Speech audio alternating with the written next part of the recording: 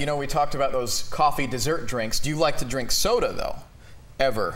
Do you guys drink soda? Eliminated I do diet some now. diet every once in a while. Well, even with diet, I think you want to see this. What if you poured a can of soda into a pot and boiled it? What would that look like after a while?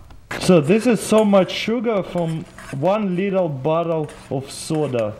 You know what I mean? That must not be diet, Jeff. It's a regular can of Coke. Yeah. Oh. Look at And that. That's got to be sugar. After a while, you kind of see that it turns into this black, goopy mess, and it's pretty gross, sure, but I think that you could say the same for a lot of the foods we eat, don't you think? Oh, if yeah. you were to True. boil it, Yeah. it would not look so appetizing. Well, that goes back to your point yesterday. People just don't realize how much sugar is in some of these things. You just don't know. It tastes good. You think, hey, it's no big deal. You gotta know. And Looks even like diet, tar. right, Dan? I mean, I'm like maybe once a week on a diet. Doesn't that look like tar? It to you? did. It didn't look it good. did. Yeah. As you mentioned, President Obama has this workout video that is all over the place. I didn't think it was real at first. Right. I didn't think it was Right, did it? It's like, yeah. Yeah, I know. And there's actually a personal trainer criticizing the president's workout a bit.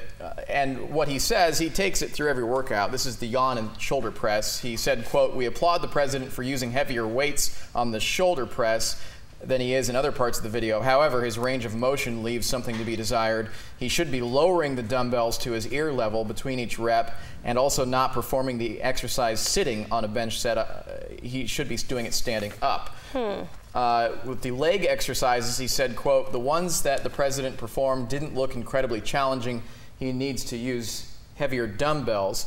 With the shoulder raises, he said, if you do these in a workout, make sure to only use your shoulders and keep the rest of your body still to This avoid is the one that looks cheating on the funky. movement. Right. And this is the one that he said he would ditch altogether. He said, "I would definitely throw out this exercises, the half curl and tricep extension.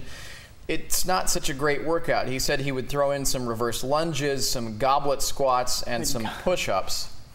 Gosh. By the way, this was recorded while the president was visiting in Warsaw, Poland at the Marriott Hotel. What was interesting about this is that you see other people working out behind him, like other patrons of the hotel. I'm kind of surprised that that was even allowed. I figured they would clear out the whole gym. They said everyone in the hotel had already been cleared. Secret Service was likely working out in there too, and they're not in the habit of asking people to put your cell phones or your pictures. Just like when he goes for a random walk in the park and he goes up to people, it's really no different. That's what the White House is saying. Right. So they're kind of like, eh. And let me just say this, at least he's working out. I mean, I couldn't say that. I mean, I know the form is something to be desired. Can't say the same for Howard Taft, right?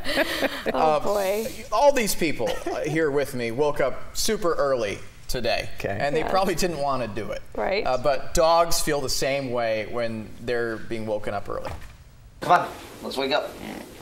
Let's go. Come on. I want it. Come on, let's do it. Come on.